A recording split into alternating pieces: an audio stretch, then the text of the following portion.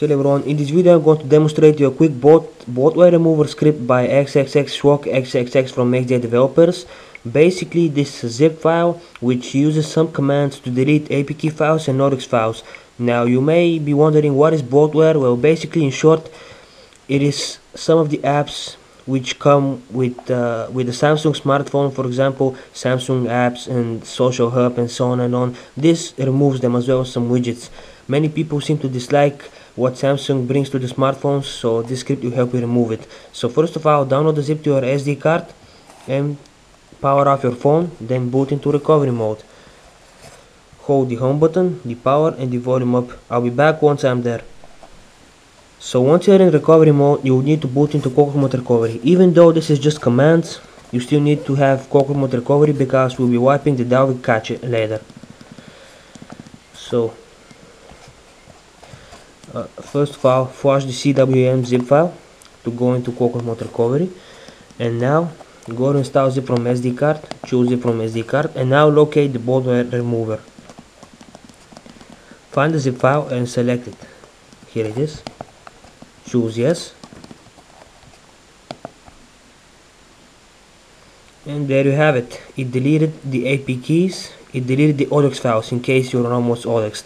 Now after this we don't reboot our phone, but what we do is we go to advanced and we choose wipe Dalvik cache.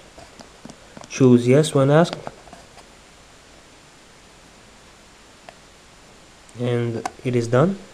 Now after wiping the Dalvik cache, what you need to do is you need to choose the last option, fix permissions, and leave it to fix everything, because after rebooting the phone, after performing this bloatware remover script, when you try to install this app again, you might have it force closing, such as the apps such as Gmail, Maps, and so on and on. When doing this, you prevent this error.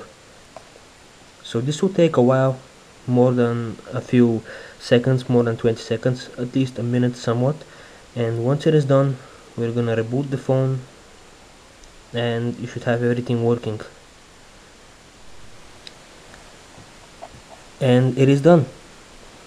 Go back, press the power of the back button and choose reboot system now.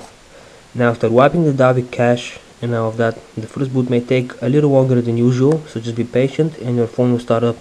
This shouldn't really cause any boot loops or anything of the sort, so your phone should start up normally. I'll be back once it is done.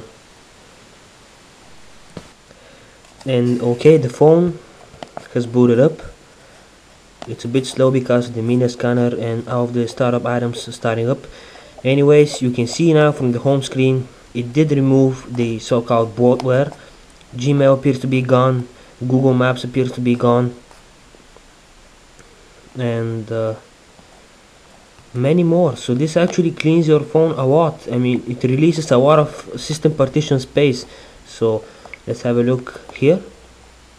Now this doesn't affect your internal memory much, because basically these are system apps, most of them, which got removed, as well as a lot of widgets. Let's just have a look.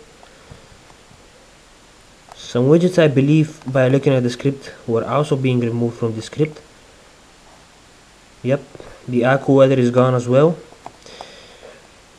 And now let's head to Titanium Backup and let's have a look at how much space we have in system after all of these bloatware removings.